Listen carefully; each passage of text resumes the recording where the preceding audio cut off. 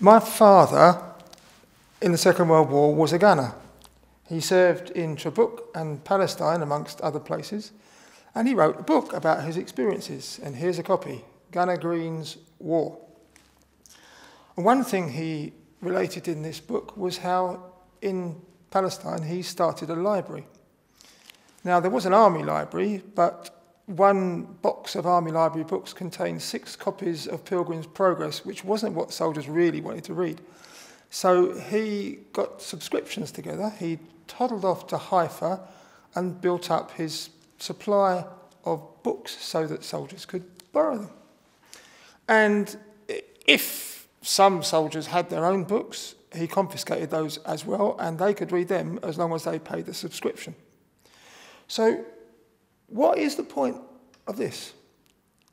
The point of this, that library effort was one little sign of what people wanted for after the war. Now, if everyone chipped in a small amount, everybody benefited. And one thing that the Royal British Legion is focusing on this year is the rebuilding that took place after the Second World War. Now, after the war, governments were elected, and in this country, one of the most significant reforms that came about through the new government was the establishment of the National Health Service in 1948. But it wasn't just that. It was rebuilding housing, new towns like Stevenage, resettling refugees, recovering from the trauma of war. The rebuilding was massive. Now, this obviously connects us to the present and the thoughts of build back better after COVID. But before we explore that, I would like to think, what is the connection between Build Back Better and a poem that was written in 1915, and it's a very famous one, In Flanders Field? It was written by John McCrae, who was a Canadian officer after a friend was killed, and after noticing poppies growing in ravaged warfields. In Flanders Field, the poppies blow between the crosses, row on row, that marked our place.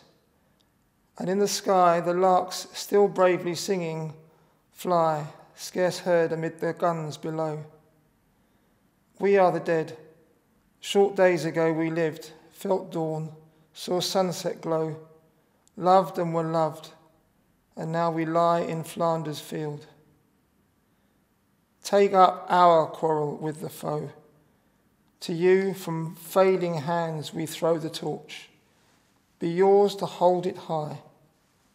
If you break faith with us who die, we shall not sleep, though poppies grow on Flanders Field. So McCrae, speaking kind of on behalf of the dead, says, take up our quarrel with the foe. Now, for McCrae, in the early years of the war, the foe was obvious before mass slaughter led to disillusionment. In World War II, Nazism was a clear evil. But is there a foe now for us? Now, it would be right to say that COVID is a foe that we are fighting. Every death from COVID is a tragedy, especially when it's experienced without the support and help of loved ones. And the after effects are a huge challenge too. There'll be long-term illness, job loss, mental health issues. It's a huge thing from which we will need to rebuild. But I wonder, is there a bigger foe? In September 2019, Antonio Guterres, the United Nations General Secretary, said, "Seas are rising, oceans are acidifying, glaciers are melting and corals are bleaching. Droughts are spreading and wildfires are burning. Deserts are spreading and access to water is dwindling. Heat waves are scorching and natural disasters are multiplying. And fossil fuel investment encourages the spread of disease." Is the earth crisis the present foe? Is the injustice, the suffering of many people around the world from something that they did not cause? And if it is, how do we take up the torch? How do we take up the torch? As Christians, we must turn to our Bibles. Now, I was going to use the parable in Matthew as a stepping stone to talking about Amos and righteousness and justice. And I was going to talk about how many times different subjects get a mention in the Bible, like hell 13 times, wrath 86 times, grace 122 times, faith 424 times, love 538 times, righteousness and justice 800 times. I'm not going to do that though. I was going to talk about the idea of letting justice flow like waters, and if waters means waves and they keep coming, if it means rivers, they keep flowing, and we have to seek justice continuously. But I'm not going to do that because something in the parable stopped me. I didn't get stopped by the wedding celebration at the heart of the story and the idea that even in difficult times, perhaps especially in difficult times, God calls us to celebrate. And one of the things I do recall about my father's relating his stories to us was always they were full of life and humour as he talked about the war. We need as well ways of finding a celebration of God's love for us right now.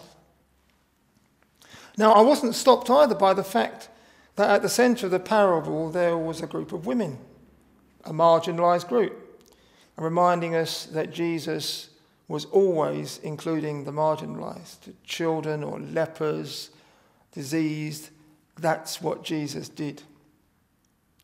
I was stopped by the lamps.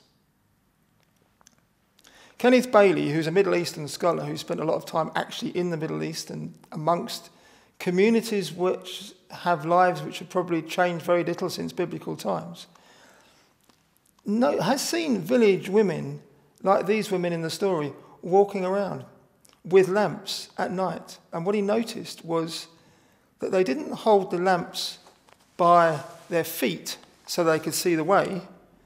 They held the lamp by their faces so that people could see who they were. And that's what stopped me. We are invited to the celebration as we are, marginalised, right in the thick of things, ignorant, foolish. We come as we are. And when the women arrived, the bridegroom wanted to see their faces. And God wants to see ours. And I wonder, is that what justice is? Knowing that we are all the same, that God welcomes us as we are and wants us to do the same to others. And in case you think I've forgotten my question, what is the foe we're facing and the one I haven't? Is the foe the idea that some people are more important than others? That some people don't matter? If leaders in World War I could have seen the faces of soldiers being slaughtered, could they have countenanced it? If Nazi leaders could see the faces of Jews who were being slaughtered in concentration camps and other marginalised groups and seen their humanity, their value, would the Holocaust have happened? And for us, if we can see the faces of our children, our grandchildren, who will suffer from the results of climate and earth crisis, if, for instance, we could see the faces of our friends in Ethiopia, where Tearfund tell us they're suffering from droughts and floods and loss of livelihood and loss of homes due to the earth crisis, Would we allow that to happen? And does this story of the lamps tell us what justice is? Knowing that God sees our faces and accepts us. And he wants us to do the same to others. So is that the foe? The foe is not being able to see the faces of others. I want to end with hope. The UN Secretary General in the same speech said, "I am hopeful." How can we be hopeful? And I want to offer 2 words. What if? At a recent Green Christian festival, Rob Hopkins, the founder of Transition Towns, spoke to us. And he was talking about imagination, using those words, what if, to create things, to make things happen. He told us a story of Liège in Belgium, where they said, what if? And their what if is, what if we grew all our food within the city of Liège? And now that's what they're doing. And what if Norwich decided to grow its own food? What if on Heartsease we decided that we were going to be able to grow food for everybody on the estate? And what can we see? I can see faces. I can see the faces of young and old together growing things. From the marginalised and the included, growing things together, having fun together. I can see their faces. What if everywhere, all over the world, this kind of thing was happening?